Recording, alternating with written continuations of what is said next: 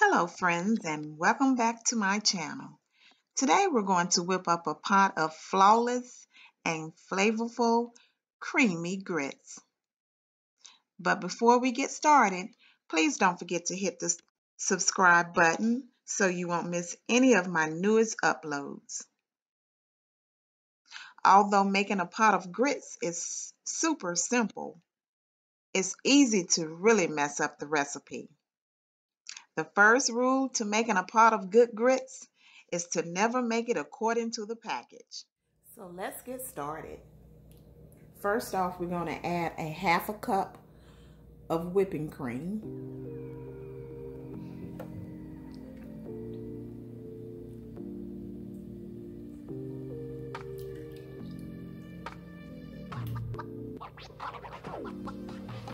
Next, a half a cup of water. Add your grits. I'm going to be serving 2 people. I'm just going to layer it. Grab a whisk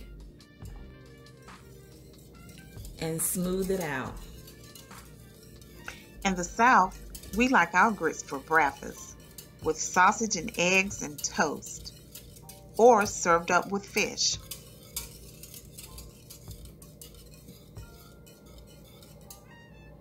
Add some pepper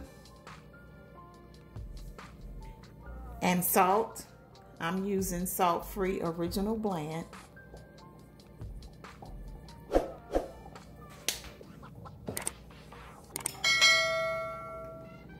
At this point it's on medium heat, so you're going to stir it every couple of minutes to prevent any lumps from forming. Reduce heat and simmer for 5 to 7 minutes.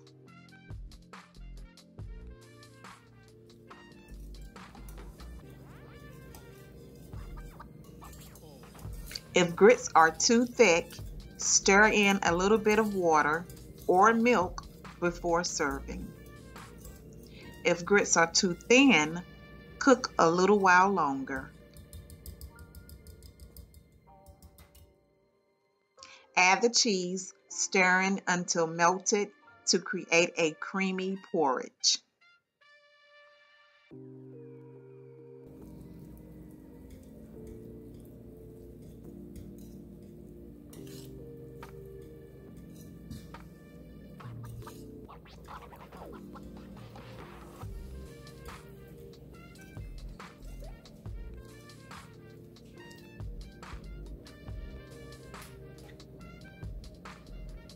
Allow to sit for about 10 minutes to cool off.